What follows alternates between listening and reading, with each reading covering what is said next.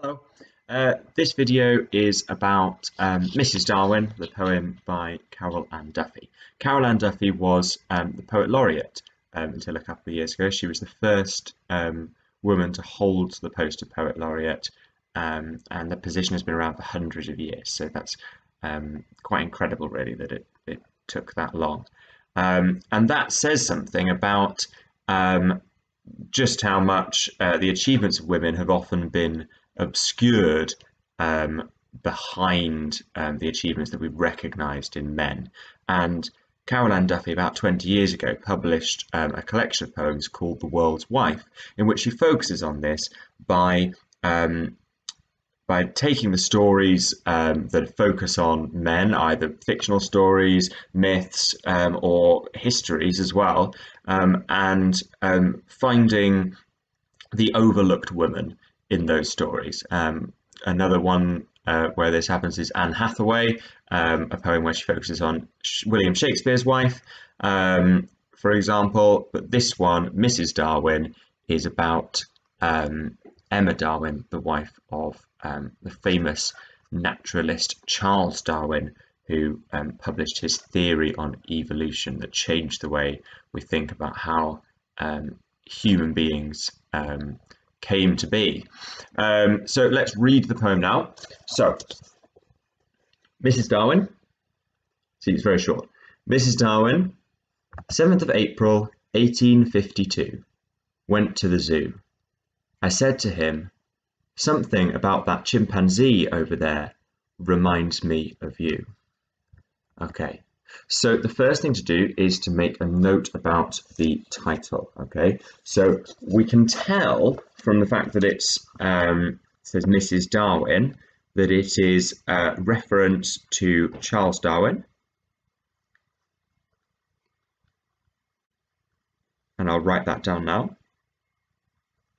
But what else can we tell about the fact that it says Mrs Darwin? Is her name just Mrs Darwin? Well, no, she has a Christian name. Her Christian name was Emma. But Carol Ann Duffy hasn't used that Christian name.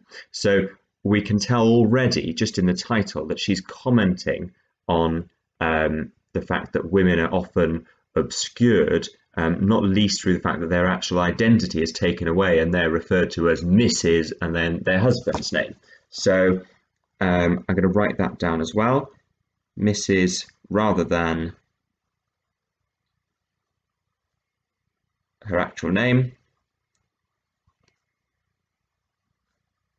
And it shows she is hidden.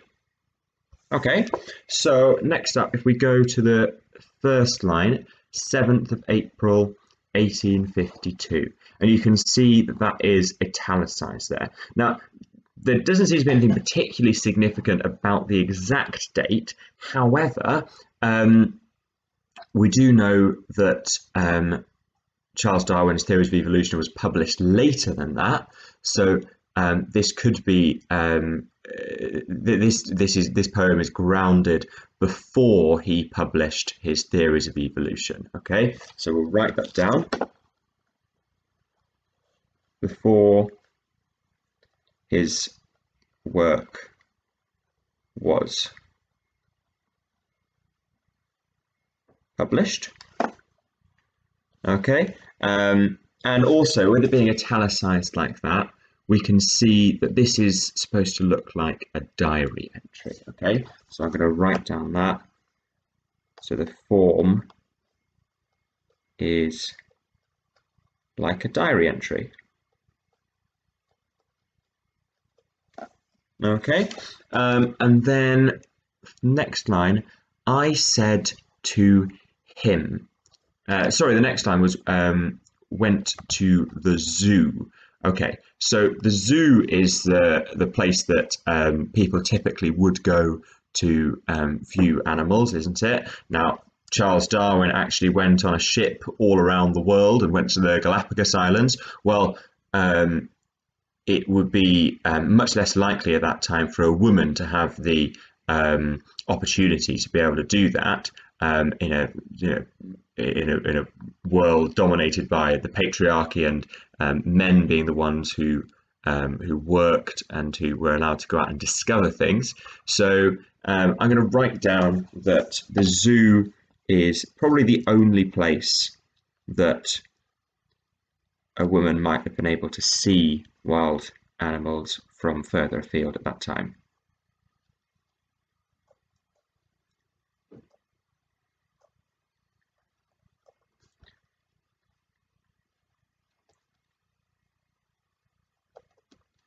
Okay, and then we've got, I said to him. Now, in that line, interestingly, the word him is given a capital H. Can you see that?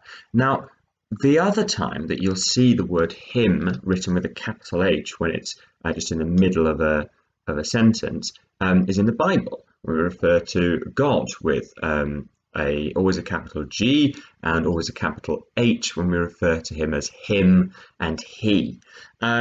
So what is Carol Ann Duffy doing with that? Well, in some way she's comparing Charles Darwin to God, but it doesn't seem that we're expected to take this at face value.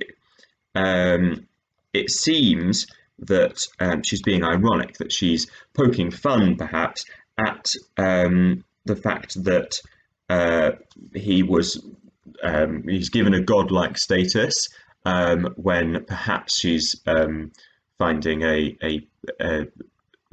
scenario or a narrative where it might be that his theory was actually thought up by his wife, and also it could be the fact of just how important his theories did become, particularly to Victorians whose views on God and how God had created the world were ultimately given a direct challenge by Charles Darwin's work. Okay, so references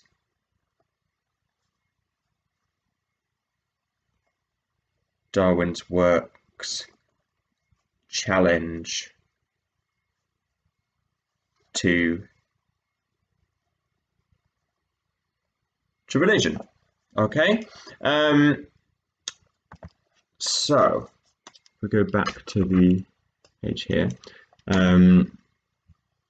I said to him, and if we look then, something about that chimpanzee over there reminds me of you. Okay, so she's ironically now directly referring to the theory of evolution. The theory of evolution is that humans and chimpanzees have a common ancestor. So not that we're descended from chimpanzees, but that we're descended from some other ape, and that ape is the ancestor of us and is also the ancestor of chimpanzees and other apes as well. Okay, so that theory would explain why we have a lot of similarities with chimpanzees, but Mrs. Darwin is describing this in a way that pokes fun at her husband and says that actually she has thought up this theory of evolution by virtue of how ape-like and perhaps childlike her husband is. So it's actually her husband's inadequacy that has brought about this theory of evolution rather than her husband's excellence. Okay, so we write down something to do with that. I think I'll write down, could it be husband's inadequacy rather than excellence?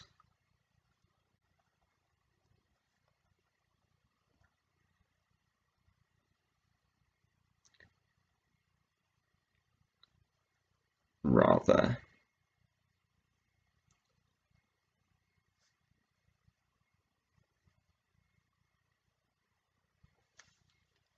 Okay, so she's at the same time as sort of making out that her husband is self-important, and she's knocking him down a peg or two. She's also knocking at the self-importance of mankind as well, and she's backing up this theory of evolution and theory that we're perhaps not so different from animals. Okay, so there you have it. That is a very short poem that we've analysed together now.